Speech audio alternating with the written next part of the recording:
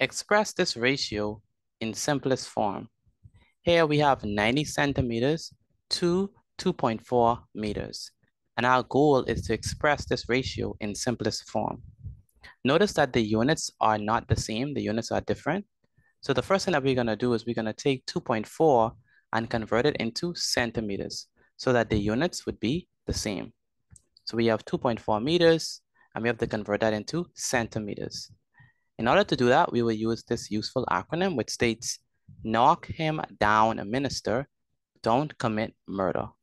Here, the K stands for kilometers, the M stands for meters, the C stands for centimeters, and the M stands for millimeters. Okay, now what we're gonna do, notice that we have to move from meters to centimeters. And so that means that we're gonna go from meters to centimeters. We have to move over twice. So there's gonna be 1, 2, so we move over twice. And so since we move over twice to the right, we have to take 2.4 and multiply it by 100. So 2.4 multiplied by 100 is gonna be equal to 240.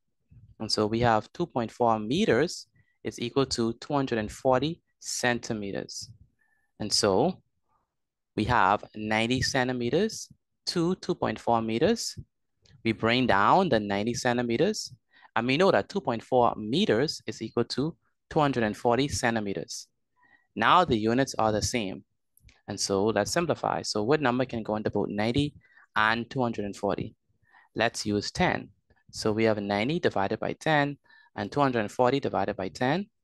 When we divide these two, 90 divided by 10 is a 9, and 240 divided by 10 is 24. Now we ask ourselves what number can go into both 9 and 24? Well, we can use 3. So 9 divided by 3 and 24 divided by 3.